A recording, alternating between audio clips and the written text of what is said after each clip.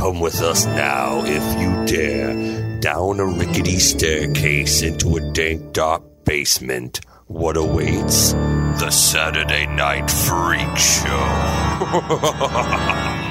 Thank you for listening to the Saturday Night Freak Show podcast. We're a movie review podcast where we choose a movie round robin every week, sit down, watch it, and then crack open a beer and talk about it for your listening pleasure. We'd like you to write in and tell us what you thought of tonight's episode or any previous episode on Facebook. Facebook.com/Saturday Night Freak Show. On Twitter. @SatFreakShow. Or by email. SaturdayNightFreakShow@yahoo.com. What? Or on Instagram at Saturday Night Freak Show. Yep. We fucked that up. Sorry. And you can also, you've already found us probably on one of the fine podcast repositories where we can be found: iTunes, Stitcher Radio, TuneIn, Google Play. If you maybe did find Castroller. us on there, if you're using Castroller, I'll be Sean. Or Podbay. Yeah, Podbay. But please give us a like, a star rating, a review, or subscribe, because all of that stuff helps us find other like-minded individuals like yourself. These are the Internet Radio Superstars. Toby. Michaela. Holly. And I'm Colin. Toby is pinch hitting for Sean tonight. He is off. And we'll be back. He also was choosing tonight's movie, Predator 2. I know we told you that was what we were going to watch. So we call an audible. Yeah. So we may be doing Predator 2 sometime in the future. But don't count on it soon. Oof. So tonight's movie was chosen by Holly. Me. Holly, what did we watch? We watched Arachnophobia. From the year 1990. Directed by Frank Marshall. Who is he? He directed films like Alive and the ever popular Congo. Oh, Congo. Ever popular. You're being generous by calling it ever popular. Yeah. The cult classic Congo. I think what you meant to say, riding the coattails of Jurassic Park, Congo. Silverbacks. Yeah. So the silverback gorillas. But if I were to list his producer credits, we'd be here all night because there's a ton, and they're big movies. Every so. Spielberg and Zemeckis movie, Yeah, basically. all of them. All of them. Because he was linked at the hip with Kathleen Kennedy, who is now the head honcho of Lucasfilm. Mm-hmm. Yeah, but Kathleen Kennedy and Frank Marshall were a producing partner for a lot of 80s and 90s Spielberg things. And this was his directorial debut. Yeah. Yeah. Arachnophobia, for those of you who don't know, means fear of spiders. So this is a movie about spiders. Okay. And the fear of them. Facing your fear of spiders. Jeff Daniels facing his fear of spiders specifically. Also weird spider molestation. Yeah. Yeah. Yes. Don't you worry, we'll get to that. Yeah. All right, Holly, why don't you tell us a little bit about what this movie's about, or the plot? Let's get into this. And this is going to be a spoiler podcast, so just so you are forewarned, we're going to talk about the movie in depth. Yeah. What's it about? This movie, it starts off in the jungles of Venezuela. There is an entomologist and a photojournalist that are researching a possible new breed of spider in the jungle. And how do they go about that research? How do they Carefully. But they do something specific. They have a method that I don't necessarily agree with in this film. It's killing what they're researching. They fog an entire tree in the rainforest. They fog an entire tree. To the point that bugs are raining from the sky. Yeah, literally. And they're collecting them as their dead bodies are falling to the ground. I'm not sure how effective that is for a breed that they don't know anything about. They could have just made them all extinct. They could have just extincted an entire species for all they know. But in the name of science, because all of the little bugs are falling down. You hear the little plink, plink, plink, and then you hear the giant plonk of the giant spider landing in the collection basket, and then you hear plonk, plonk, plonk, and all the giant spiders falling down. It's pretty effective. Mm-hmm. Yeah. Colin, how did you say earlier? You hear it before you see it? Yeah, because Frank Marshall was very much so. Yeah. He learned obviously the language of film from Steven Spielberg, where it's like we're gonna let you hear this thing before you actually see it, and so there's that buildup, I guess, or watch the character react to it before you actually see it. Right. This is the Jurassic Park, like the water glass. Water glass. Yeah. Instead, it's dead bugs raining from the sky. Yeah. I like the water glass better. But yeah. It's more subtle. I do like the scene. I do like the scene though. Mm-hmm. Yeah. Even though I don't agree with the method, I do like the scene. I think it's cool. Yeah, from a directorial standpoint, it's pretty great. Yeah. From a scientific standpoint, it's what the fuck are you doing? This is what they do, right? Gruesome. Yeah. Because, as we established, they don't capture these things in the wild and take them home and put them in a glass jar, and they die of old age, and then they pin them up to a board. No, they murdered them That's right. on site. They pin them in a fucking drawer. Yeah. But better than pinning them alive to a board. I mean, come on. What are you going to do with all those, butterflies that are on that, Didn't you have one of those when you were a kid? A board with all the butterflies pinned on it? Oh, Yeah, my brother had one of I didn't those. have one of those. Yeah. What? Yeah. Yeah, that's what I was saying. I my didn't brother have had one of one. Yeah. Maybe I lived with a psychopath. I don't know. That was a leading question. Now we know. There you go. It's like that test online where it's like, answer these 10 questions and we'll tell you if you're a psychopath. That I just answered one of them. So Michaela aced that quiz, by the way. yes, I did. BuzzFeed is concerned BuzzFeed about you. is I'm now flagged under Yeah, government. you're on BuzzFeed's Most Wanted. BuzzFeed is actually contacting the CIA right now. Like, flag this lady. Keep an eye on this one. No, my brother had a full blown entomologist drawer in his bedroom of bugs pinned to stuff. Yeah. So normal. Yeah. Okay. Yeah, very, very I normal. will say he's 12 years older than me. Well, so I mean, kids would collect bugs, but I mean, no, he had a straight up drawer of everything pinned and labeled. But did he? And he did it. He pinned him. Yeah. Wow. bug killer. Yeah. Wow. Wow. Yeah. Man, I mean, Yeah. I collected fireflies Yeah. in a jar. Yeah. And then I insisted on keeping the jar by my bed and then woke up and they were all dead in the morning. Yep. you got to poke holes. I feel like every kid had that experience. Oh, yeah. Though. That's a rite of passage. Yeah. Did every kid have an experience where they were traumatized by a spider? Definitely. Not in yes. the same way as Jeff Daniels. Yeah. That's for sure. Yeah. Not to the extremity of anyone in this movie, but All right, so Jeff Daniels is, the opening scene, right? They go to the Amazon. They discover a gigantic spider the size of a football. Huge. Something, obviously. so big he Huge. rustles like plants when he walks through them, like the Yeah. bushes rustle. It's like King Kong. yeah. Yeah. It's It really a is. quantum fucked on a spider. Yep. Again, before you see the thing, you see the tree, the bushes or whatever. Yeah, the, bushes the, rustle, The, yeah. the leaves on the plants parting as it Yeah. is heading through the underbrush. Which is too big for any insect ever. Yeah. That's just too much. Mm-hmm. And it's also, this is an opportune moment to point out the score from Trevor Jones, the guy who did Last of the Mohicans. It's scored this fantastic. big, Yeah. sweeping, epic thing that starts off the movie. A lot of heavy drums, which is effective in this movie, especially, but lots of really unsettling low drums. We were sold a movie in the trailers that this is going to be like a horror movie, right? Mm-hmm. Kind of like it's a Disney-fied horror movie. When I say Disney-fied, we're saying that because it's Hollywood Pictures, which was this was the first This was release. the first release movie for Hollywood Pictures, yeah. For some reason, Disney in the 90s was trying to diversify. I think they wanted to do They wanted to do more adult movies. yeah. Yeah. So they had Hollywood Pictures and Touchstone Pictures. And I'm not sure what the difference is between those two labels, to be honest with you. Like, Touchstone only does this, like Dirty Rotten Scoundrels and... Or maybe that was a Hollywood picture. 3 Men and a Baby. Homeward Bound. Yeah. What was the difference between They did Hollywood Homeward and- They're all owned by Buena Vista Distribution or whatever. But They were just trying some things. I don't know. Just testing the waters. Testing the waters. Yeah. and so the gigantic spider. So we should also say the cast Julian Sands, the Warlock. Yes. Check out our past episode on Warlock on this show. He plays the entomologist, the professor who knows all this stuff about the spiders. And his photojournalist is an American from Canaima, California?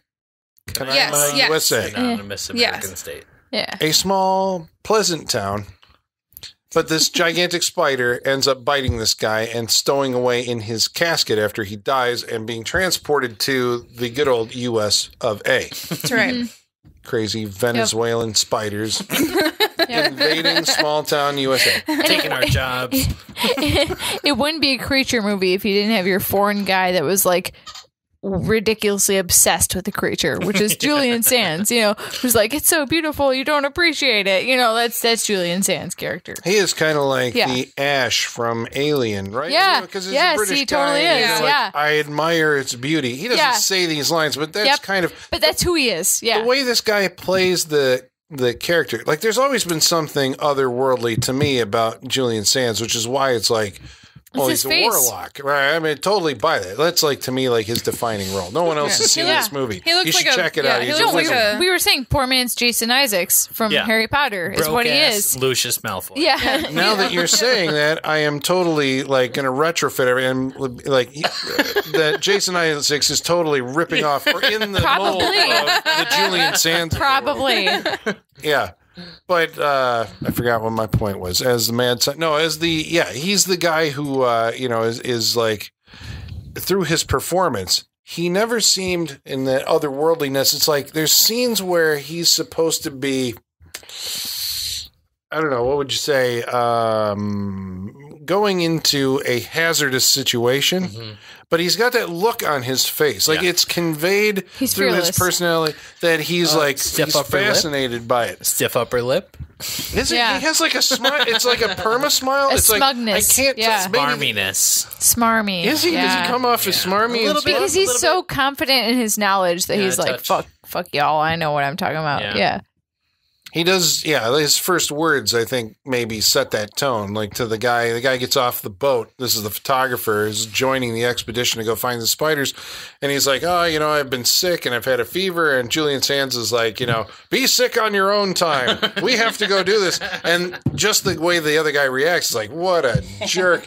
And you're like, okay, this guy's clearly going to be an asshole for the rest of the movie. But like, did you get the feeling that he was like, did he come off as an asshole to you guys? Yes. Oh, yeah? Yeah, kind of. Yeah. You're just saying that because he's British. I think. Are you? I don't know. Are you triggered by this, Colin? Yeah. He seemed kind of snotty, but I don't know if I'd say he seemed like an asshole. He just really took his job seriously. Like kind of know it all, but not in like a violent or offensive way, just kind of a nonchalant know-it-all. Like, I know everything about all these fucking bugs, and you don't. Like, But he does know everything about these fucking bugs, and we don't. Yeah. Or does he? Sheldon Cooper syndrome. Yeah, exactly. It's Sheldon Cooper syndrome. That's true. Exactly what That's it true. is. He does seem, I think, like later on, I mean, his presence in the movie is broken, and we're talking like he's the star of the movie. He's the introductory, person that we meet for the first 15 minutes or so. At this point, he's the star. In Venezuela. Yeah. And then he doesn't reappear in the movie until the third act, where he's called in to solve the problem. Right. He's the guy with the knowledge that's going to connect the dots and say, "Oh my God, this is the spider from Venezuela." You know. Yeah. And at that point, it's like his contributions do seem kind of helpful. You know. Right. It's like we are going to stomp this thing out and kill it once and for all. Right. And then he makes like the horror movie mistake of, I guess it's the overconfidence. It's the, equivalent of being like, hello, is anyone there? Like a horror movie equivalent, He goes into a barn where the giant spider is living. There's going to be reinforcements coming soon, and they're going to take care of this thing. So he goes at night by himself, completely uncovered. Like you do. Yeah, right. like you do. Why aren't you wearing a hazmat, sir? At that point, they know. He is fully aware that there is, he doesn't know this is a giant spider. He has to. The size of that web. He knows. Yeah, they saw it in Venezuela. No, he never saw the giant one. This is all a hypothetical creature to them. Because it hops, in Venezuela, it hops onto the luggage crate or whatever, bites one dude while he's sleeping, and then smuggles its way like James Bond. Spider James Bond. Yeah. Into the casket, gets to America, funeral home, gets out, chases a dog and a cat through a dog door, gets picked up by a raven and carried to the property. This is and the barn. Raven. This is the epitome entry into our Saturday Night Freak Show, Animals of Hollywood actors documentary. Oh, absolutely. Because there are 4 animals. We got the spider, we got the cat, 2 cats, 2 cat bird, actors, the crow, and the dog. Yeah. All in this one and movie. About 100 spiders. And 300 spiders. 300. Okay, so there you go. Michaela has they're the looked fucking Spartans of spiders. They had to import 300 spiders to Australia. Yeah. Yeah, this is prime Saturday Night Freak Show Animals of Hollywood documentary footage here in this movie. For those of you who don't know what we're talking about, we're contemplating writing a book. We're workshopping.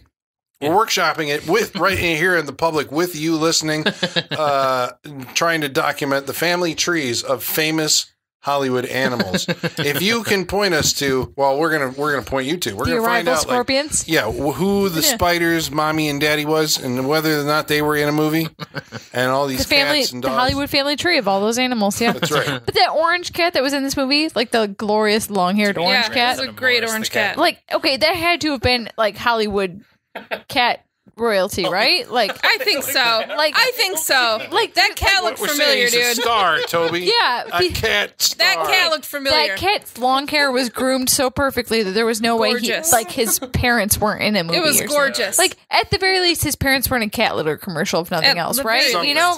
They don't just cast any cat. Like that cat came from a Hollywood family. Yeah, exactly. Yeah. That's what I'm saying. It's a movie cat. You feel me? Yeah. Yeah. You can't just be a cat off the street. No. Business. Have you noticed? These are actors. You think that cat was discovered, Toby? Yeah. Is that what you Thespians. think? Do you think that cat was just hanging out in a mall and someone was like, "Hey, you'd be a great model"? You've got it. Yeah. You've got it, kid. Yeah. Yeah. But like, have you ever noticed like promotional cats are almost always orange cats? Yeah. Like, that's not a coincidence. I'm sure there's Because of Garfield. I'm sure there's a marketing reason as to why there are orange cats. From fucking Breakfast at Tiffany's. Yeah. Holly Golightly's cat. I think they just look better on camera than most. They do other look cats. great on Yeah, I camera. think that's Especially what part of in it color, is. am I right? Yeah. Yeah. Yeah. Just like Gazorp Field. Yeah, exactly. I think there's a marketing reason for it. I feel like, there's a reason they don't use black cats. Yeah. Black cats probably don't market very well, and they don't look good on camera because it's hard to capture, anything about them. But yeah, I'm sure that cat has genealogy in Hollywood. We're going to find out for you in our book. Yeah. The famous animals of Hollywood from the Saturday Night Freak Show crew. Okay, so the other, the actual movie proper begins when the spider lands on the property of Jeff Daniels. Yeah. Who you may remember from movies such as Dumb and Dumber and Speed and Dumber and Dumber 2 And Looper. and Newsroom. Oh, he was in Newsroom. Looper? Yeah, he was on Looper. Huh. He was Joseph Gordon-Levitt's boss, remember? That was like, you need to close these fucking loops. Forgot about yeah, he was an asshole in that movie, but he was great. Yeah. From Practical Magic. Yeah. Ooh, Practical Magic. That's a great movie. Sandra Bullock. That's right. Yep. He was in Practical Magic. Yeah. I think so. Yes, he Who was. was he? He was the guy. No, he wasn't. Okay, he wasn't in that movie at all. But I had Michaela going. Yeah, you did. That was, I haven't seen that movie Nicole in a while. Kidman. That was what's his name? The fucker. He was from Rockford. What? Aiden Quinn? Aiden Quinn. They're basically the same guy. As in Mr. Turner on Boy Meets World? No. Aiden Quinn? That's Different not Aiden Quinn? Okay. No, Aiden Well, Quinn's Mr. Turner from Boy Meets World is from Rockford. Benny and June. He was in Benny and June. Yeah. Oh, He was the brother. Okay. Yeah. Gotcha. Aiden Quinn. Yeah. Sorry. Yeah. So we could have him in this movie. Why not? So Spider lands on this property and it promptly sets up housekeeping in the barn in a romantic scene. Why not? Where it mates with a common household spider. Okay, wait. I have a question. Yeah. Okay. Let's get into this. Jeff Daniels' character is a doctor who's coming from San Francisco. He's relocating to the country. He's going to take over the practice of just local MD, doctor. right? Yeah. And they find. Well, it's established that he has arachnophobia, and they find a little spider. I think the first day, of course, walking in, he's like, well, we're in the country, and here's a spider. His wife picks it up and is like, I'm going to take this thing outside and put it in the barn. Yeah. This is a tiny little spider. Tiny house spider.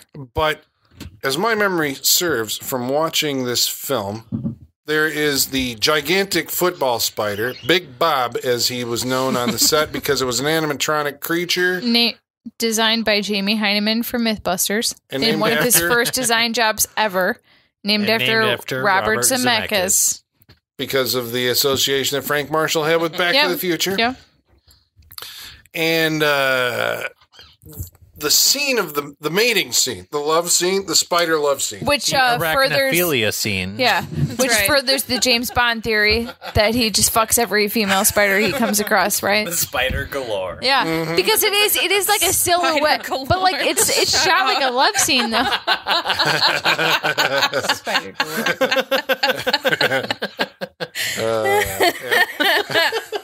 I like that one. He just needed a little parachute with a flag on it. Yeah. For that scene where he leapt out like of the tree. that's the spider love scene is like shot by silhouette though. Yeah. Like it's like a straight up James Bond love Yeah. scene. Yeah. Yeah, Like, shit's It's fucking hot. It's You see- fucking romantic. Yeah, yeah. You see like mandibles raise up over another spider's body, and then They are like, they embracing- fade out. They're I know I got my embracing- mandibles raised up. But here is my Wow. TMI. We're just waiting for Holly to go like, that's it, Toby, we're cutting your mic. Sean's not here to do it, so Dude, it's on that was someone strike else. 2, man. You're on your way. So here is my question. Little tiny house spider. Tiny, in that yeah. love scene, I believe we're in the scene that I can't believe we're the talking about mating a spider scene. love scene. That is not a tiny little spider. And the queen, which later becomes like this becomes the centerpiece of the action. There is the queen, which is basically a tarantula, and then there is Big Bob, who is the general. the small dog spider. Yep. Nah. I thought it was the little spider that they took out from the house.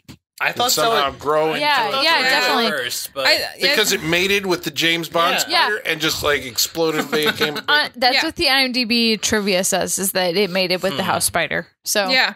but it didn't look like that. but that's what is canon. Okay. I mean, I don't know for sure. Hypothesized? I mean, if there's a canon for this movie, I assume that's canon. There is now. So- There's now it's canon. Yeah. There you All go. right. Okay. Yeah. then. But yeah, no, We're just I'm going to have pretty, to accept it. I'm Yeah. pretty sure that was supposed to be the spider. Whether Yeah. it was to scale or not, I don't know. But I think Yeah. that was supposed to be I mean, it was a very quick scene, and it was very it almost could have been finger puppets the way it was done, like the way it was silhouetted and like mandibles. Like, sorry guys, I'm miming this out. Mandibles. I'm sorry guys. This is she's legit miming this out right like I know it's great for an audio and then podcast, the spider but touched like- the other like spider that. like this. And yeah, now. Her fingers are overlapping right now. yeah, Show me where the other spider touched you. like this. Yeah, there you go. Oh my god, Like stop that. showing me that. Yep. On our Instagram, no. Okay, Yeah. if we really thought about it. Oh my god, that's We will genius. post it. We will post that. Okay, so yeah, I guess maybe I had a confusion the first time that I saw this film way back in the day in the theater. The idea that it's like it's established as a little spider, and then later there are two spiders, which I think I was not clear on, which made the end reveal of Big Bob popping out, Yeah. in the shock scene more like, who the fuck is that? Yeah. Because they show the tarantula, which is the queen, Right. and the general later on. Right. And I'm like, where did the tarantula queen come from? It's just like how spoiler alert for Lake Placid if you have not seen it yet. Skip ahead, a minute or two. At the end of Lake Placid, like they revealed there was two crocodiles the whole time. And that's how they were like killing everyone, is that there was two crocodiles. And that was like a shitty reasoning for the story that they came up with very last minute. I kind of feel like it might have been the same thing with this movie. Oh, JK, there were two spiders the whole time, In our book that we're going to be writing about Hollywood animal dynasties, do you think the tarantula, which is a real spider, is related to any of the spiders from William Shatner's Kingdom of the Spiders? It has to be, because it was all tarantulas in Kingdom of the Spiders. Like, the whole premise of Kingdom of the Spiders is that this Texas town is taken over by tarantulas, which is the most frightening thing you could ever imagine. Like, Are they radioactive tarantulas? no, they're just regular ones. They come They're out just- of a big hole in the ground. But it's because they're breeding there. It's their breeding season. That's what it is. It's like, it's because, like, have you ever seen the footage of, like, certain areas where they're, like, spiders are breeding and there's, like, clouds of, like, their web everywhere? Yeah. That's what Kingdom of the Spiders is about. Right. But, like, there's a part in Kingdom of the Spiders where William Shatner's, like, running away, and he runs into a room and he, like, slams the door shut and turns around, and the whole door is, like, covered in spiders. And then, like, there's another part where his girlfriend is covered in tarantulas, and he grabs him by the gross bulbousy, like, part of their thorax and, like, pulls him off of his girlfriend.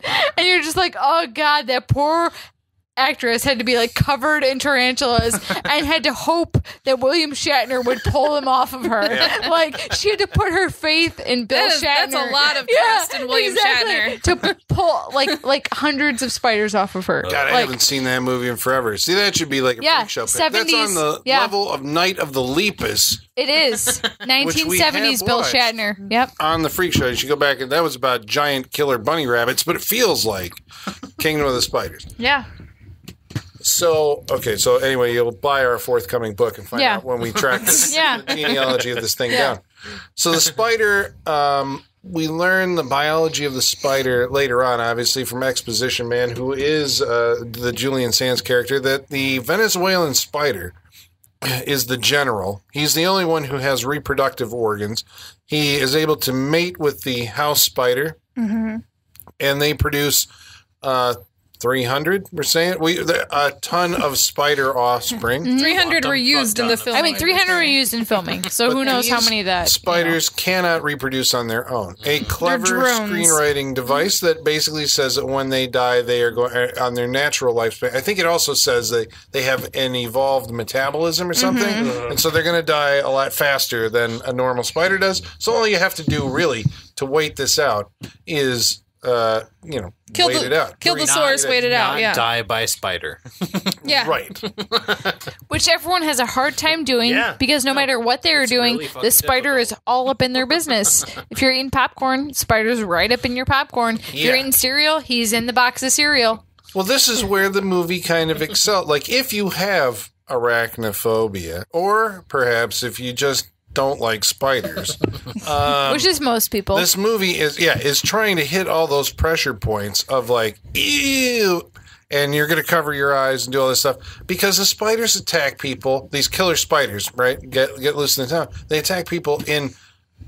The one crawls in the toilet, and then a guy sits down on the toilet. It's literally literally all those fear moments that in the back of your head, like just everyday life. You get in the shower, you think, "Oh God, I hope there's not a spider in here." You go to put your shoes on, "Oh God, I hope there's not a spider in my shoes." Like it hits all of those points. I feel All like of this. them. All of I them. feel like this movie was written because someone read a bunch of like those news headlines that came out of Florida. Because Florida has like the worst news headlines ever. Like python Alligator found in in the toilet. sewer. Alligator in my pool. Like Florida has the worst headlines ever. So I feel like this was just a collection of Florida headlines written into a story. The Florida Man subreddit. Yeah. It's like Florida Man smokes a bunch of meth and masturbates on police officers. Yeah. Like, Oh, because of those headlines? All right. But, Michaela, I have seen the world's most horrifying video on Facebook where you see the worst things that you just wish that you could unsee and you can't. Good for you. It was in a airport bathroom, and some guy, like, kicks open the toilet seat, and at least 3 gigantic spiders Oh, fuck Don't say that. Don't say that. I travel. Don't say that. come running out of it. Oh, You've God. never seen this video? No, It's like, I you're don't never want to gonna see it. sit on a toilet again without lifting the lid. Now I'm not going to. I'm going to find it, and I'm going to send it to you. Oh God, and I'll watch it live on air, maybe. I'll react to it in real time. So everybody's got this thing about spiders, I assume. If you Yep. don't, you're just not a human being. Yeah, exactly. And this movie is setting out to like exploit every single fear. So it is a horror movie. Yes? Yeah. yeah. Totally. Yeah. Because like the thing I liked about this movie is that I mean, granted, the one spider was like the size of a football, but there are bird-eating tarantulas that are rather large, But like other than that, it was pretty like normal with its expectations. Like the spiders didn't do anything ridiculous outside of their capability. It's pretty grounded in its other expectations. Than being like extraordinarily resilient. Yeah, they weren't like crazy super spiders. But it's not like. But even then, I know everyone's had it. You've had that spider where you go to kill it and it won't die. Yeah, Everyone's had that. right. Hitting it with the raid or something. And It's just like, they still weren't won't. General I'm gonna keep Zod going. spiders. Right. Yeah. But it's not like and they weren't super huge. They Yeah. weren't gigantically, like they weren't like the size of a building or They anything. did have you know? super pronounced fangs. Yeah. Or some kind of, because you said they were imported from New Zealand New Zealand, yeah. To Australia. Yeah. or Australia. Sorry. Well, Yeah. from New Zealand to Australia. Yes. Just because it would be some kind of a look to a spider that we're unaccustomed to here, or they're just an aggressive looking spider. Well, Spider Olympics. They auditioned spiders for this movie. They took a The bunch. worst job ever. Yeah. The Can we poor. just talk about that meeting for a minute? Yeah. Like they have poor spiders and then you're like, PAs. you really don't have the look we're looking for. Yeah. Sorry. It was like an American Idol type audition where there's a Simon Cowell's I'm like, just not feeling it, dog." I'm not feeling it. Well, Yeah. it's like a reminder of I can't help but think of the snake audition from Raiders of the Lost Ark. Yeah. Are you afraid of fire? Are you afraid of? You're not afraid of Yeah. fire? You're ruining my movie. You're out. Yeah. Yeah. But for this movie, they tested like wolf spiders and which are actually dangerous, and a bunch of other types of spiders on how they jumped and how fast they moved and like how easy it was to manipulate their movement. And that's how they narrowed down to what, there was two types of spiders used in this movie. There was a generic house spider. Don't remember what kind. But again, generic, but it's generic, still, it's a from New generic house Zealand. spider. Yeah. So Yeah. it's still huge. That is considered Yeah. not harmless, but it's still huge. Yeah. And gross. And there was, the bird eating tarantulas for Big Bob. Yeah. Which Well, anything Big Bob was the animatronic. You're saying. right. Yeah, yeah. But Like whenever it's doing it's like a pull toy, right? Yeah. For some of it, but whenever in the long shots, when like it flips over from being thrown, that's the bird eating. But the Yeah. word bird Yeah. eating tarantula. Should alarm you. That's right. Yes, that's not something you Yeah. want near you ever. I would imagine. I don't want to ever interact with a bird eating tarantula. Like, Depends on what much. bird it's eating. geese. Well, the fucking, If it's eating geese, you're fine with it, right? The cave spiders, or the trapdoor spiders. Yeah. And there's just like, God, come on, spiders are disgusting. But if it's big enough to eat birds, that's gross. Look at the camel spiders. They eat camels. Yeah. Yes, right at those pictures of camel Just out the spiders. next round. All right. Yeah. The wolf spider eats Wolf spiders, those are tiny, but they're scary looking. But if you want to look up the wood pile spider. if you want to look up something horrifying, look up tailless whip Be a lot of scorpion. wood to eat. Yeah. Right? Like, where did all my wood go in my pile? Yeah. You just have a giant, damn just little big spiders. fat spiders in there. Yeah. Yeah. You want to look up something horrifying, look up tailless whip scorpion. They were used in Harry Potter. They're technically scorpions, but they cannot sting you or harm you. They still look horrifying and gross. Do they still have the let's- pinchers? Yeah. Well, they have really long spindly legs. So do you. Well, Long legs. We're getting all personal on the freak show. wow. This Yeah, is why let's you get don't personal bring here. your significant Let's get other. personal here. So the I mean, let's just all agree that any sort of arachnid is pretty. Yeah, exactly. Yeah. Pretty And, disgusting. okay, if anything's called Because of the tailless whip multiple legs, anything, scorpion, That's gotta be it. yeah, And exactly. the pinchers. Yeah. yeah. Yeah. But there's some amazing like spider acting in this movie. There Yeah. is on Yeah. par with the Arrival scorpion acting, I would say. Like the Arrival movie, check out our previous episode, The Arrival. Scorpion acting was pretty great because there's like a part where like the scorpion kind of like came around a corner, hesitated, and then The peeked. Arrival, right? The Yeah. Arrival. I was like, Not what the- Arrival. Charlie Sheen. The Arrival. You were okay, there. I gotcha. You were there. It wasn't that long ago we did it. Yeah. That's not where my head went. See, no. I've already forgotten Yeah. the movie. Sorry. Yeah, But like there was a part in The Arrival where like a scorpion like came around the corner and like peeked and then kept walking, and it was like, whoa, how'd they get a fucking scorpion to do that? That's amazing, because it was good suspense. Yeah. And then like when they were on the ceiling fan and it landed on the bed, it was yeah. Well, it gives you that whole like, I mean, especially we're saying that this was the first film that Frank Marshall directed, and like he's going to take on the, or we're going to do a movie that's basically an animal film. Yeah. only with tons of spiders that we're going to have to direct by. I don't Nope. know, how do you bait a spider? I mean, I know that, they say the air dryer or whatever, that we're going to blast it from off screen. Well- That's going to motivate it. I mean, do you bait it? Like, here, there's a nice little wasp cricket or something like Or a rat if you're the bird-eating, tarantula. Yeah. But I mean, it's amazing that they're able to, and God knows how many takes that the actors had to suffer through in order for the spiders to actually do, the perfect land in the perfect on their mark or whatever. But it's convincing. There's a shot early where I was trying to figure out like where the hell the Wrangler was. A guy comes through a door and the shot's like it's low angle on the door jamb, and like after he goes through, that spider pops up over the edge of the door and follows him in. And I'm like, well, there could be a cut there or whatever. But I mean, it was still like, wow, where's is it like a huge air gun from, I don't know. There was a lot of spider acting in this movie where I was unclear like how they were pulling it off. Well, we talked about Spider Olympics earlier. Unfortunately, they had some weird methods of employing, spider acting in this movie. They would kind of freeze coma them with carbon monoxide in this movie, so that they were like in a coma almost. And then they would attach small magnets to the bottom of their feet, and then from the other side of whatever they were doing, That's a would great job make right their there. legs move with the magnet. Attach small magnets Yeah. to a spider's foot. The poor PA that had to do that job. Holy shit, that was definitely an intern or someone not paid to do that. And they would also do like a wax kind of like form leash that would like connect to the hairs on their thorax. And control their movement that way. And I feel like it's most evident in this movie in like the bleachers scene because the movement is very jerky and awkward, and the shower scene. Like those are the two scenes I was like, that's when they did the magnets and the like wax leash on their thorax, because it looks very awkward and jerky and kind of not natural.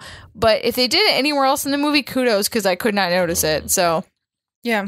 Mm-hmm. Well, it was also like we were saying, there's a couple of scenes where the spiders get into places where they are immediately, like the actors have to be super comfortable with these things or whatever. I don't know. In the bleachers scene, they're at a football game and you see the spider kind of crawling around underneath. A girl like moves like, oh, I felt something. And then the spider dangles down its web and lands in a football helmet and without a cut.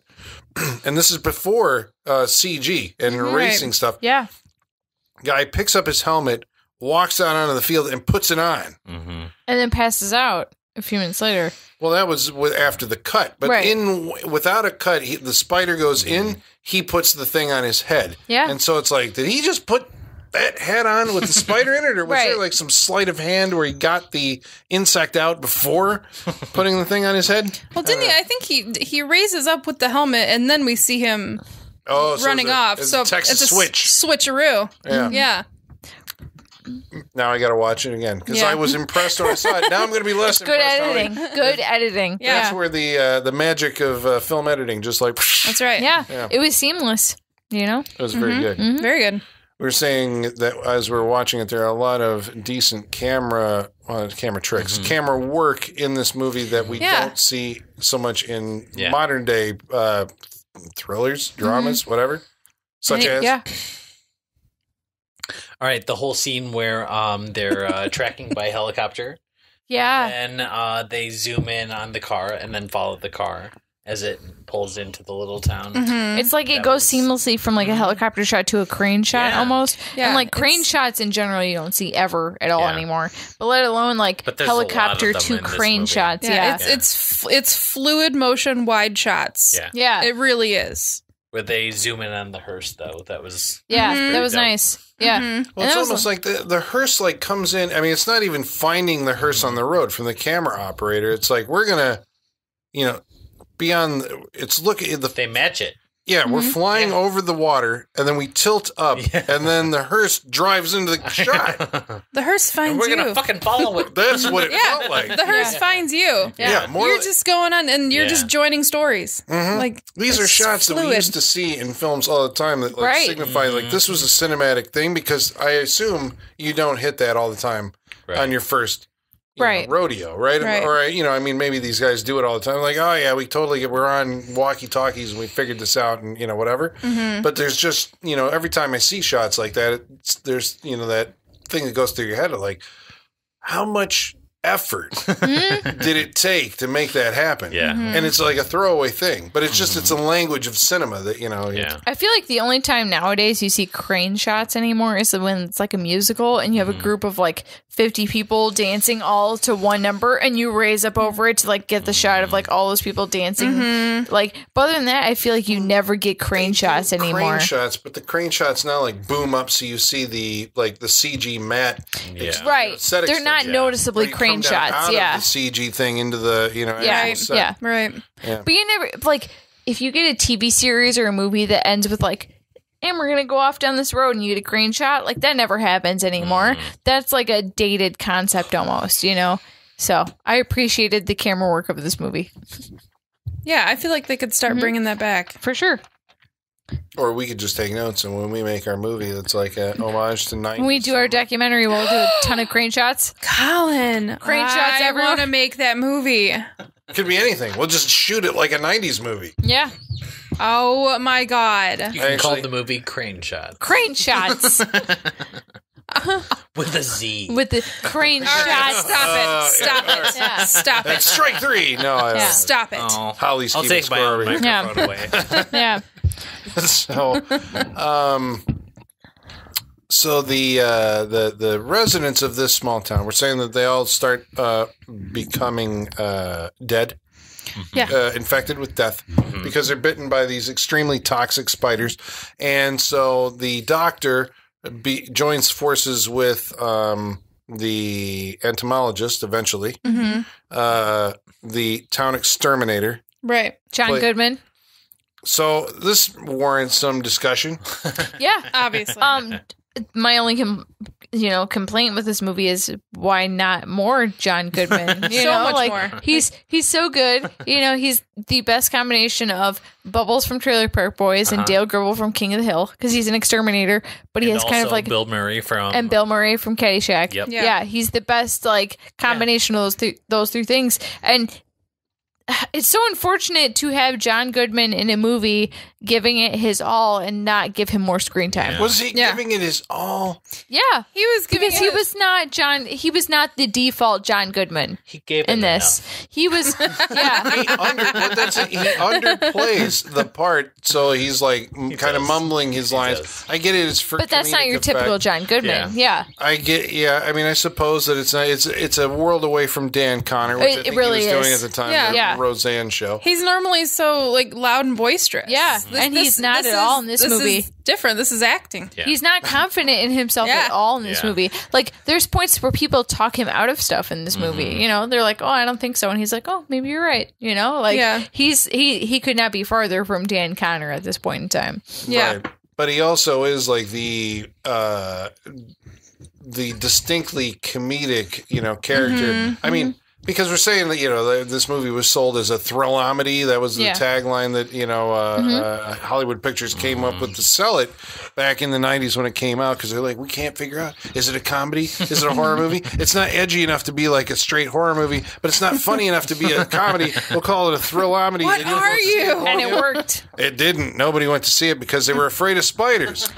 It came in number 3. It's opening weekend against Ghost and Number 3. and it came in number 3 against Ghost and Die Hard 2. That's a hard weekend. That's a good weekend. hard Were they- It's a good weekend. Were they on their first weekend? I don't know. They were out for like a month. But or something still, like that that's by a the time sequel this to came one out. of the greatest action franchises and a Patrick Swayze yeah. Demi Moore movie. That's a hard thing to go up against, But they were that's why we got to find out if that was the opening weekend of those movies or if they came I don't out think like it was. that. But Yeah. even still, If you even come out if it number wasn't. 3 against 2 movies that are out already, that's not. I mean, that's I guess what I remember hearing in Variety or whatever. Yeah. That they had high hopes that this would become like a thing, Mm-hmm. and it well, not that it bombed. It didn't bomb, but it underperformed, and they figured out that in the post-mortem that it was because people actually don't want to confront their fear of spiders and don't want to see it. I feel like if it would have gone in either direction of absurdity of being like super huge spiders or like just a ridiculous number of spiders, eight-legged freaks. If you're on the spectrum of spider movies, if it would have gone in the eight-legged freaks direction or in the Kingdom of the Spiders direction of absurd amount or big ass spiders, like. The thing is, it was too real because it wasn't an absurd amount. It was a regular amount, and they were normal sized. That's people don't want to see that. It's Sharknado syndrome. Sharknado's fun because it's not realistic, right? This is too realistic for people to enjoy it. Yeah, this movie's very real. Yeah, because it's not a shit ton of spiders. All your squirm buttons. Yeah, exactly. I mean, it's hitting like all of those. Because when people interact with the spiders, it's not like they're interacting with a ton of them. It's just one in their cereal or in their popcorn. That's no one wants to think about that. Do you want to go to a movie eating popcorn, watch a spider be in someone else's popcorn? No, you don't. Toby has his hand raised. You do? Even though you hate spiders? Even though you hate spiders, you'd be down with that? Toby's idea is you go sit in the theater with a feather duster.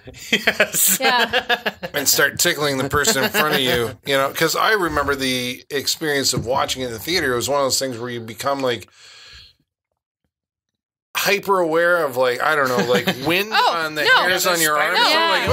Is there something? Should I lift my legs up off the floor? Watching this movie tonight here, I kept scratching all I saw you doing that. I was like, that's what's happening. Everywhere. I feel spiders squirmy. You go to the opening of this movie and you bring like a 10-foot long stick with a feather on the end of it. Yeah.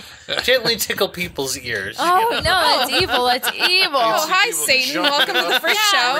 Welcome to the Freak Show, Satan. Yes. Yeah. Pleasure to be here. Yeah. So John Goodman wanders in from a tonally different movie. Sorry, no. He wandered out from a Coen Brothers movie. He's the diametric opposite of the Julian Sands character. Yeah. Who's all business and doesn't have any humor about him. Jeff Daniels and the rest of the cast are, a happy medium. Right. Jeff Daniels is Jeff Daniels and everything. Yeah. And the town is a nice, quaint, pleasant town full of people. They got white picket fences, And they'd be at home at the garden party and Get Out. Yeah. Yeah, it literally is the garden party from Get Out in this movie. Like it. It's all the same white people in the same ridiculous outfits. Yeah.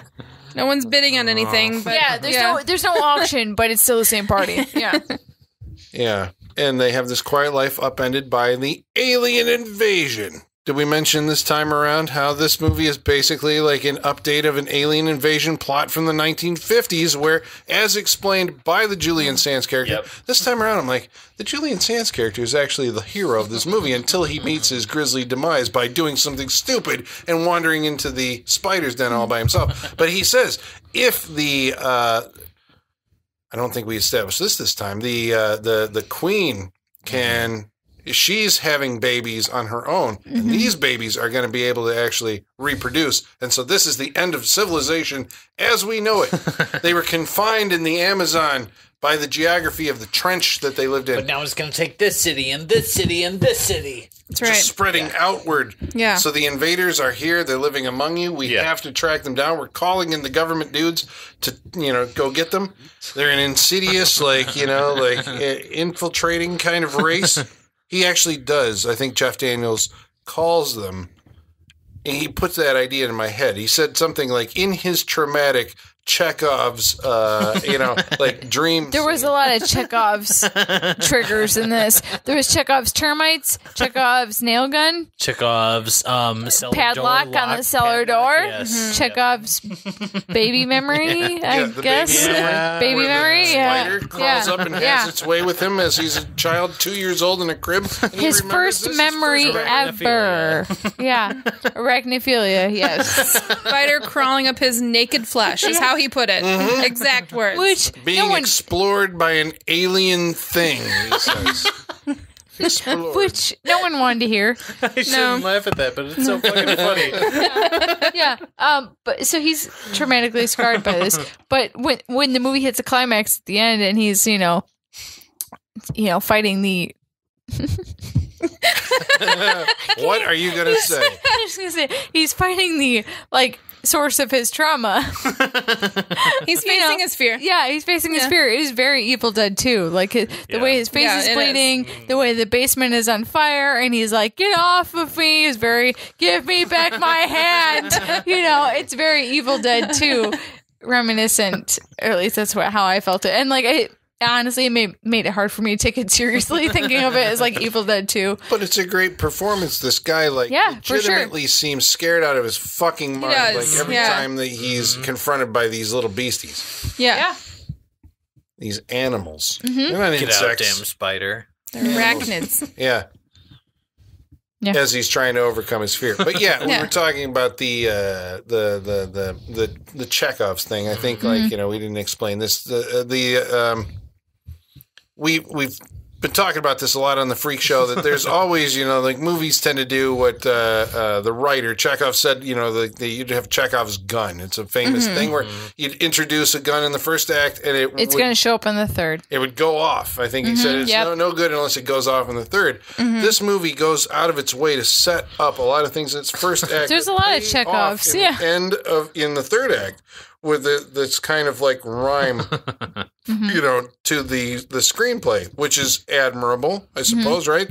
That it feels like we were saying earlier. Yeah, Toby said it earlier. It's very satisfying because this movie, it has a literary aspect where everything is like you guys said earlier. It closes the parentheses. Yeah, it brings the story together. It fills the holes so that by the end of the movie, you're not saying, "Well, but why did this happen? How did this?"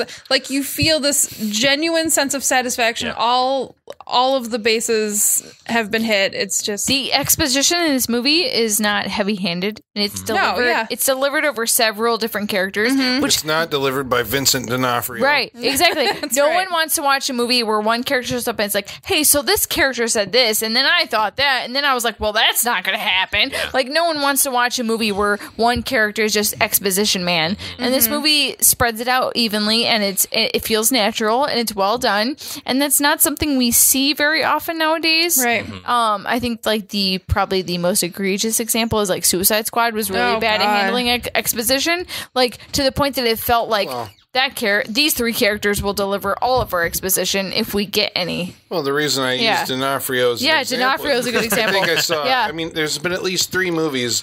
The latest one I saw was Rings, where he shows up to tell you and this is mythology. This is the mythology. This is who she is, why she's haunting you, and blah blah blah. I mean, and then he gets killed shortly thereafter. It's you were exposition man. That's how they deal with it. It seems in a lot of horror films of this budget level or whatever nowadays. But this movie does a really good job at making that feel balanced and feeling it feels earned. It's it's not.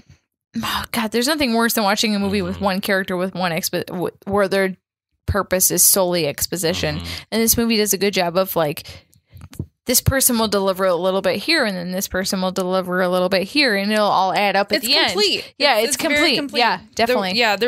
There was no going back and saying, "Oh, well, we need to add this, otherwise this won't make sense." They made all those, they filled all those holes already. It didn't feel like anyone had to go back and add anything. Right. And this is to the credit of the screenwriters. We said it was Wesley Strick, who also wrote Cape Fear, Wolf, and both A great Nightmare movies. on Elm Street, the remake. Well, we don't. Well, except for that one. The first 2 I will endorse. The third one I will not. And also Don Jacoby. Don Jacoby, story by Don Jacoby, who also did Life Force. Life Force. Check out our previous episode, Life Force. I know, but the reason I'm going all crazy, I think when we did Life Force, I think we had a different Freak Show lineup, and I was the only guy saying that it was awesome.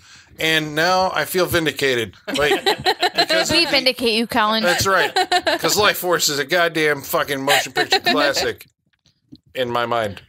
Do you guys think that Stuart Pankin, the sheriff, was just because they couldn't get John Lovitz to do that role? Like I was definitely poor man John Lovitz, right? So you're saying that we were supposed to originally like him, but they didn't get John Lovitz? Yeah, so they were like, well, I guess we can't like him anymore. Because we got this other guy. Yeah, that guy was a schmuck. That guy looked like just off-brand to John Lovitz, though. He looked like a potato. Yeah. Long Javits was his name, right? Yeah. Well, they fill the supporting cast with a lot of like, it's that kind of local color of a small, country town in the USA. There's the, the coroner, right? The medical examiner, the mortician, who is always, I think, is a movie cliche. Always eating. They have to always eating. Yeah, you can't have a movie with a coroner where they don't eat anything. In the the first shot is always a sandwich. Yeah. Always a sandwich. Because that's shorthand for they're not grossed out by anything. Right. Yeah. And what was her name? Margaret, the old lady. Yeah. Yeah. She was a looker. Margaret. Probably in her younger days. Sure, Colin. Yeah. Whatever you say, man. I'm really glad that you appreciate an older woman looking good, Colin. That's good. An unfortunate victim of the evil spider invaders who have to be stamped out by the nail gun fire massacre. It doesn't sound right. But plucky exterminator. Yeah. The end finds our hero, confronting his childhood trauma, stuck in a position where he can't move. He's paralyzed as a giant spider crawls up his leg. He has to fend the thing off.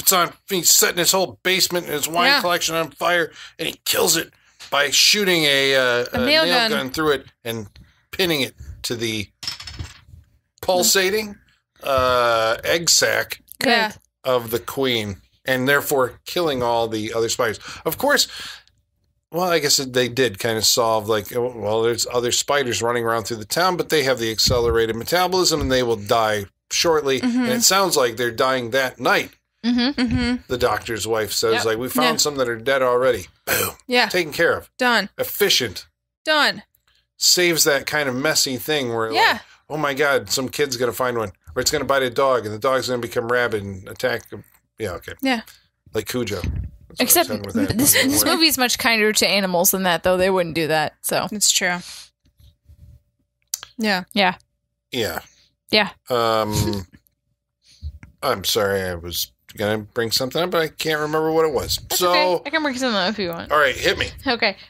Did you guys know that this movie originally drew protests because get the fuck out of here? The treatment of spiders? People were upset because they thought that it was like pit bull syndrome, where they were giving spiders like a bad image. Spiders already have a bad image. That's what I'm saying. Spiders, whatever bad image they have, they've earned it. Yeah. Who are these people, and why do we listen to them? They were people that were advocating for spiders. They were not numerous. Yeah, two people standing outside of a theater who wanted to get on television. They said that it was tarnishing the image of spiders. Spiderman? Spiderman. Jacob Spiderman? Jacob Spiderman? Yeah. Yeah, there were people, only constitutes two. More than one. That means two, at minimum. So we're protesting this movie. So So it was like two upset entomologists. Yeah. Two this is just going to make people afraid of spiders. Yeah. They're going to want to kill spiders, but God damn it, we need spiders because spiders keep all the other bugs in check. Spiders are not bees. I think bees are a little more important. I'd rather have check. spiders than mosquitoes. Spiders eat mosquitoes. Yeah, that's true. West Nile and whatnot. Be Anaconda, new movie coming out, coming soon.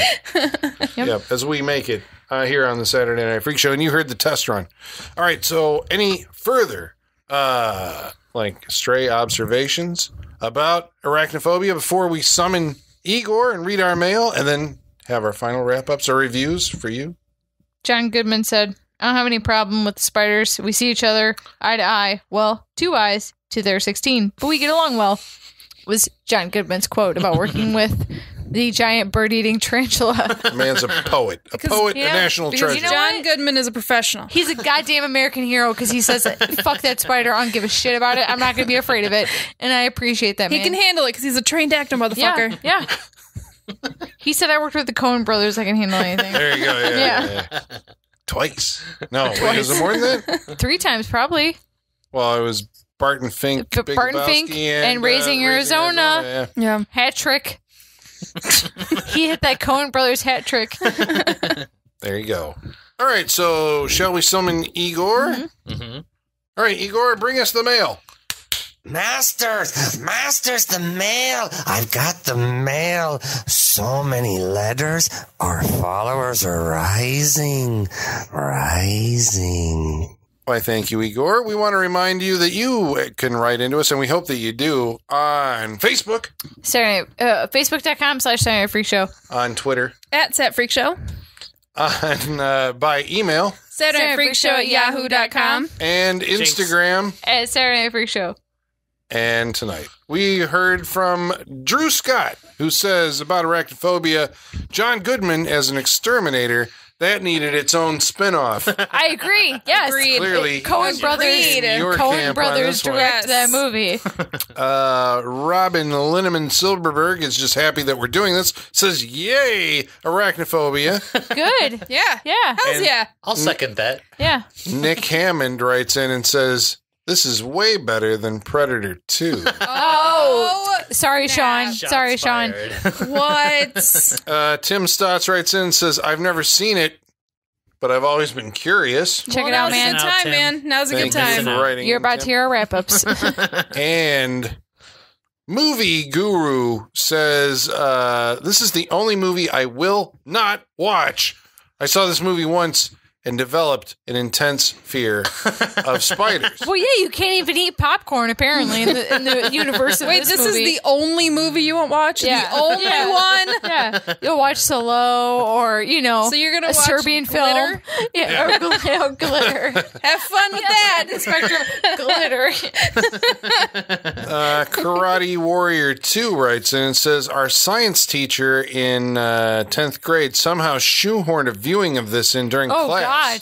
Yeah. I'm sorry. He says, why? I'll never know, but I'm pretty sure he was the first teacher we ever had that actually said, I've had enough of this shit in front of the students.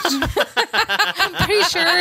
Okay, I'm sorry, Karate Warrior, but I'm pretty sure that teacher was like taking out some microaggressions on your class with that movie. That's hilarious. Oh my God. But you are probably a better person for it. So I mean, you know, Yeah. That's really funny. wow. So now we'll go around the room and do our final reviews. You're going to hear from everybody on what they actually thought of arachnophobia. I know you're on pins and needles. You have no idea what's going to come out of these people's mouths because we've had it before where it's been like A surprise. I've been surprised before. You're like, what? You Yeah. didn't like it or you loved it? What the hell are you talking about? So who are we going to start off with tonight? Colin, what did you think of arachnophobia? Well, I'd love to give you my review, Holly. Thank you for asking. This movie is one of those things. I went back recently and watched it prior to tonight. I had purchased the Blu-ray version. The Blu-ray. The Blu-ray version of this film. And what is the Blu-ray video box like? It's a accurate reproduction of the movie poster, which I appreciate. Yeah. God damn it! It doesn't like have the th- big and I like heads. Yeah, it is nice. You know, It it's is- a I little like this spider poster, coming down in yeah. front of the moon. It's a nice poster. Who put this out? It's not Shout Factory, is it? No, Is it this someone is else? from Buena Vista, so it's Oh, probably gotcha. like a Disney thing. But it has Yeah. like that. This is the. I'm looking at the poster now. Yeah. This is the Amblin color scheme. It you is. notice that? Oh. You got the pinks and the. Yeah. That typeface is Oh, very yeah. nice too, by the way. It reads like E.T. And a nice type. It is very nice typeface. I'll nerd out over there a little bit. It is very nice. It's a good video box. Yeah, it's a good video box. Solid. 8 legs, 2 fangs, and an attitude. Yeah, it's a great tagline. But I saw it because I was doing what I guess we're doing on the Freak Show right now, revisiting all the movies that you loved from the 1990s. Yeah, Going Summer back and 90s, baby. summer that, 90s. that 20-year thing has passed, and you're like, I remember liking these movies back when I saw them. Let's see them again and see if they hold out. And then you go back and you watch these things, and this one actually did stand up to me and Yeah. stood out. I think the writing, is maybe... Is it the thing I'm giving the most credit to? I don't think so. I think the visceral experience, right? I don't like spiders. Same. I think a lot of you can relate to this. Agree. But I was brave enough to go see this thing in the theater, and it did give me the sensation that things were crawling all over me. But I think it's a well executed well-written movie. I can't stress this enough. I mean, like, now, you know, we're talking before the idea that, like, a lot of movies now are trying to, or at one point there was the idea that a formula film or something that was written where it would be that pat, the, you know, the setup of everything in the first act that pays off in the third act and the action that connects it in between, was that was the formula, I guess, before, you know, you actually got like formulaic superhero movies like every week. I don't hate them either. Don't get me wrong. But it was like, you know, we started looking for stuff that was breaking the formula mold, you know? And this is, again, I keep saying the name Tarantino on this show, but like he really did. I mean, like when you look at the writing of his movies and the way that he would, you know, do this kind of like almost bringing a novel, the way that a novel was written in chapters and things going back and forth in time and interrelating, that was, you know, I think Arachnophobia at the time that I saw it was part of the, like, this is what we've been doing for years and I'm tired of it. And Tarantino and what the indie film movement of the 90s is doing is new and exciting, you know? And so I want to go that way. And where is this going to lead? And now we've, you know, we're so many years on past it. What is 27? Is this movie 27 years old? Oh, God. Yeah. Yes. Jesus Christ. Yes, it is. I know that. So are you, Michaela? I know that for reasons that are not related to my birthday. Wow. I am as old as this movie, yes. But there's something to appreciate now about the simplicity. It feels like a simplicity of the construction of the plot, the drawing of the characters, you know, and the way that they interrelate and how everything seems to check out and goes to a, as Toby said, a satisfying conclusion. Yeah. You feel satisfied being in this movie. It builds in action and suspense from, you know, I mean, there's the initial, you know, like here's the evil thing, the invader, the creepy thing. And by the end of it, there's a super tense climax between our hero and the antagonist, the spider, that's just like, I mean, this is amazing. I mean, like, you really are, like, I was biting my nails watching it even tonight, you know, and there's a lot of jump things along the way. It is a really good movie. Also, I think James Gunn has also seen this movie. Yeah, he has and our previous Saturday Night Freak Show, Big Night of the Creeps. Yep. Because if you watch his movie Slither, you'll see direct quotes, I think, from, not direct quotes, homages. Oh, direct influence. Paraphrases. I like that. But yeah, because it doesn't seem like he's ripping it off. He's borrowing from or paying, you know, homage to these films that he's seen. But it's nice to know that someone making movies nowadays is influenced by these greater movies of the past. And we'll give a nod. And we'll give a nod to it, yeah. You know, it was done well. Yeah. Yeah, so, I mean, I would highly recommend this movie. You know, even, and I think, even though it has kind of a sweet nature to it, right? And it does feel kind of like a Disney film or like a Doc Hollywood or something like that, or a Son-in-Law or whatever. Yeah.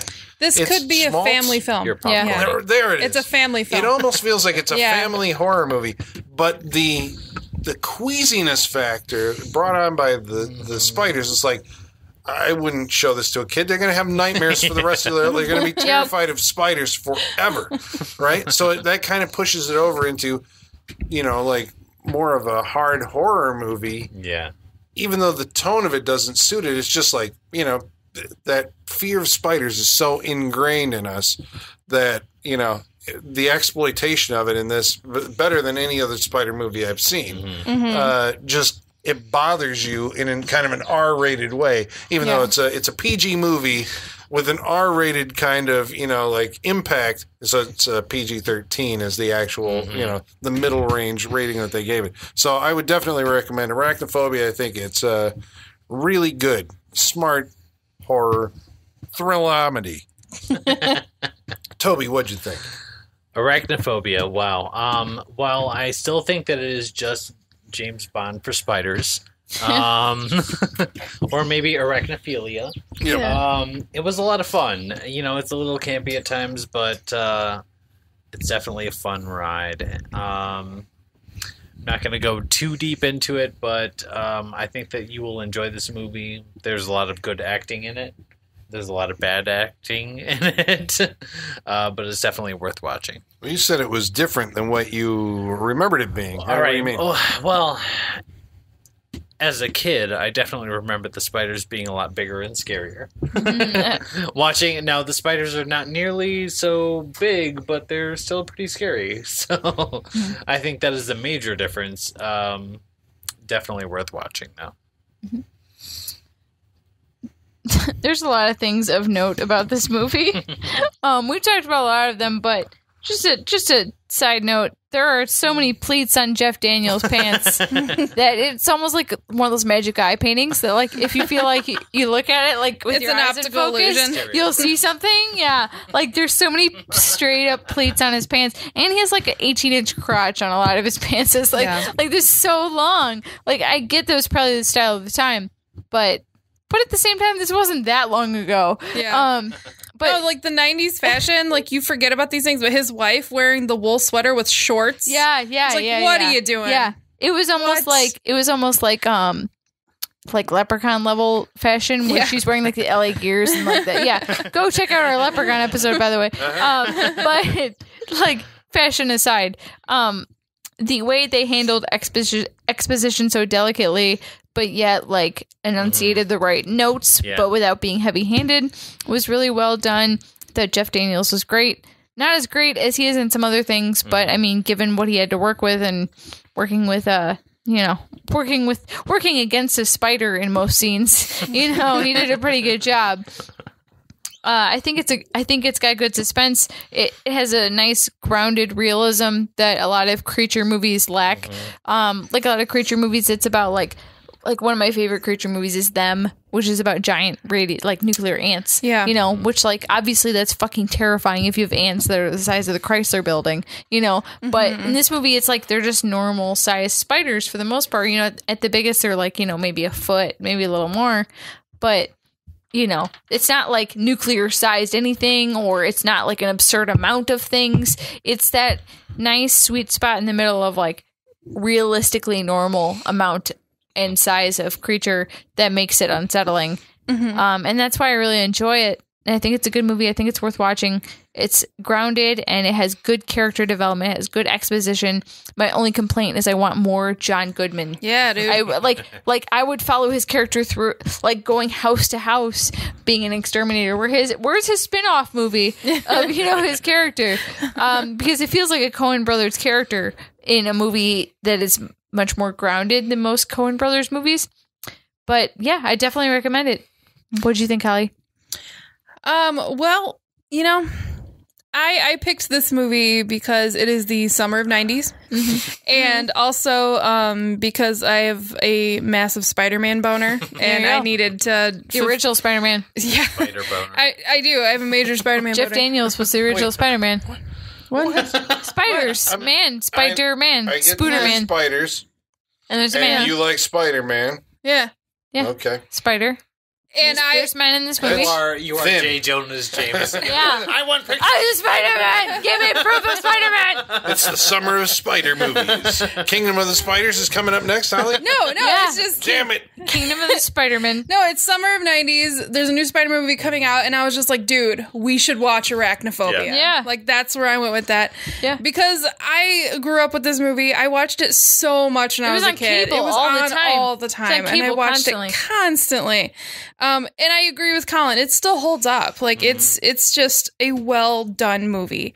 And I mean, we said it before, I think a lot of that can be attributed to the fact that it's produced by Steven Spielberg. But I think that just proves that, you can take a movie like this and if it's professionally done, like it can still be a really fun movie. It can be a very well done movie. It doesn't have to be this massive, epic, like big, huge budget movie. Like you can make good movies with a fun story, like a weird story. You can make these eclectic kind of movies. And I love that because it's just so rare. And we already talked about the script, the way it fills all the holes. It's so satisfying. It's a refreshing movie. Yeah. Like it's a thriller. It's kind of funny. It's just, it doesn't feel like any movies that are coming out now. Mm-hmm. It's like we've lost something in the past 27 years that we didn't realize we lost. It's pretty seamless. Like, it's a pretty seamless movie. Like, there's not a lot of flaws in it. No, and it's beautiful. Like the shots in Venezuela, the wide crane shots. It's all very well done, and I think that, you know, we were talking about it earlier. You know, it's like we almost feel bad giving this movie credit. Yeah. But we shouldn't. Like, it's a good movie. It is. So yeah, I have no regrets picking it. I love it. I think everyone should watch it. And I think it's gonna, to me, it's a classic, and it's gonna continue to be a classic. So, for sure. Everyone watch Arachnophobia. It's awesome. Yes. As therapy for some of you. Therapy. All right, so that's Arachnophobia. Next week, we're going to be watching a movie chosen by Michaela! What are we watching next week? Well, you know, guys, we're on the Summer of Canon. That's right. And last week, last time I chose a Summer of Canon movie, we watched Breakin', where we saw the screen debut of Jean-Claude Van Damme. Yeah. We're going to continue with his career with Bloodsport. Bloodsport! Kumite! We're going to go to Kumite with Bloodsport. I love it. My dreams of seeing Cyborg again. No. All right, so that's going to be next week on the Saturday Night Freak Show. And until then, my friends, the basement is going dark.